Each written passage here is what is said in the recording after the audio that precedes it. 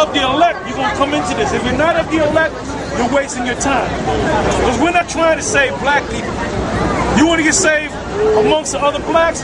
Go up to Harlem, man, and listen to ISUPK. Okay? This is only for the elect. The Most High is only dealing with the elect. Plain and simple.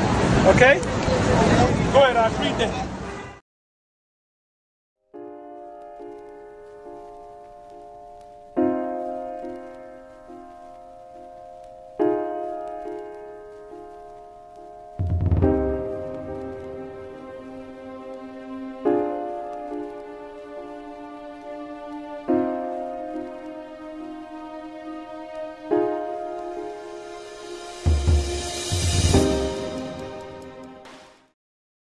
But when someone attacks you, when someone comes at you with a club, when someone comes at you with a rope, when someone comes at you with a gun, despite the fact that you've done nothing, he tells you, suffer peacefully. Pray for those who use you despitefully. Be long-suffering. And how long can you suffer after suffering for 400 years?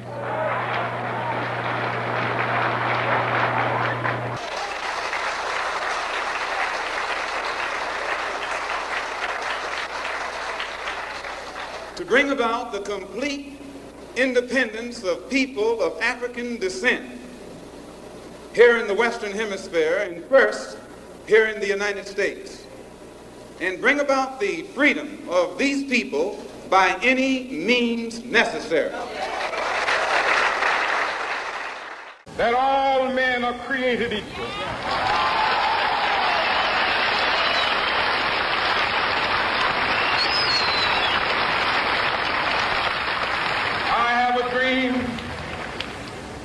That one day on the red hills of Georgia, sons of former slaves and the sons of former slave owners will they be able to sit down together at the table of brotherhood. I have a dream that one day, even the state of Mississippi, a state sweltering with the heat of injustice, sweltering with the heat of oppression, will be transformed into an oasis of freedom and justice. I have a dream.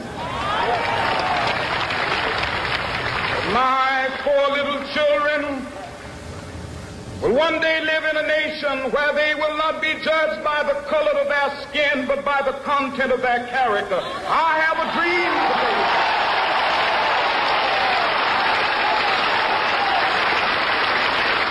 I have a dream that one day, down in Alabama, with its vicious racists, with its governor having his lips dripping with the words of interposition and nullification, one day right there in Alabama, little black boys and black girls will be able to join hands with little white boys and white girls as sisters and brothers. I have a dream today.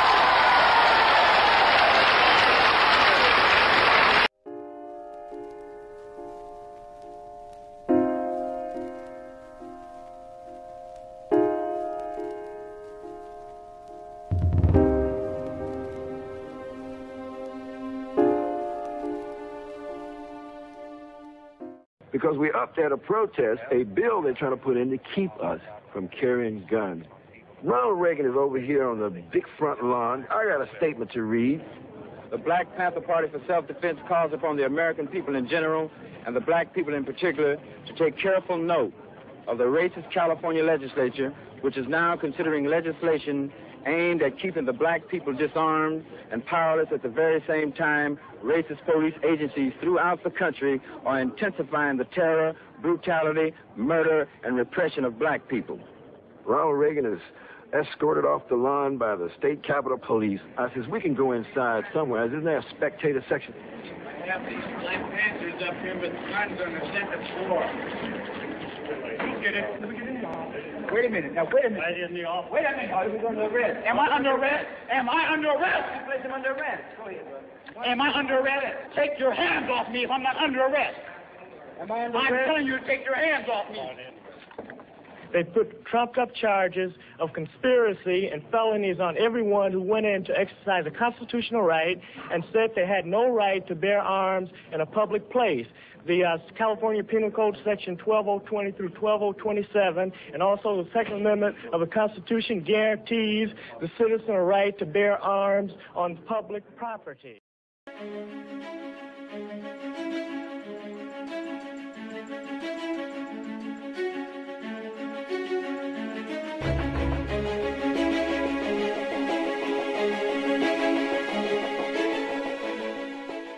Because the Lord, but if Israel don't exist, the white man must know something, man.